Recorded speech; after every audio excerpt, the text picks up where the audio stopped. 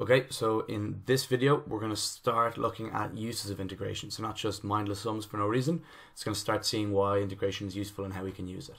So in the intro to integration video, a few videos back, we looked at, say, the sum or the equation here, y is equal to x squared. Okay, if we remember differentiation, so it's easy to get confused between integration and differentiation. So to try to keep the rules in your head, just the difference between them. So in this one here, that's going to go to 2x. Okay, so if you differentiate x squared, you get 2x. And then integration now, I'll do it over the side in red. If we want to integrate 2x, okay, that's going to go to, say, 2x squared over 2, which is just x squared. Okay, so basically what I'm pointing out is that if you differentiate something, so differentiate y is equal to x squared, you get dy dx is equal to 2x. Then if you integrate that again, you're going to get back to what you had originally. You have x squared. Okay, and you can put a plus c in there as well.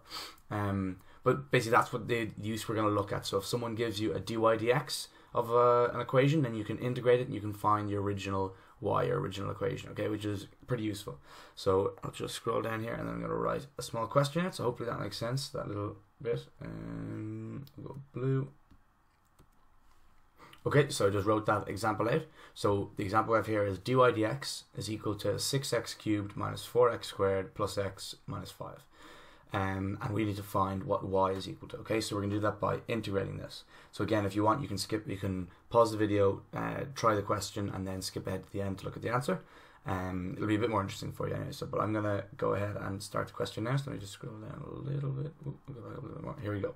So I'll go in green. If we integrate, so y is going to be equal to the integration of 6x cubed minus 4x squared plus x minus 5 dx. So exactly what we have up here, if we integrate it, we're going to get our y, okay?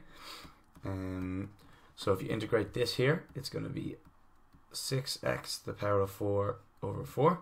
Okay, so the number at the front, so the 6 here, just kind of stays as 6 itself, and you just integrate the x cubed. And then afterwards, now the 4 and the 6 might cancel, you can simplify this.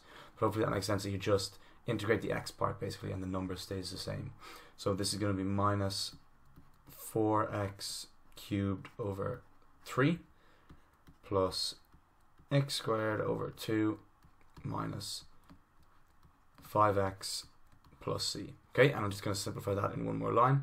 Scroll down a little bit. I'll finish it in red.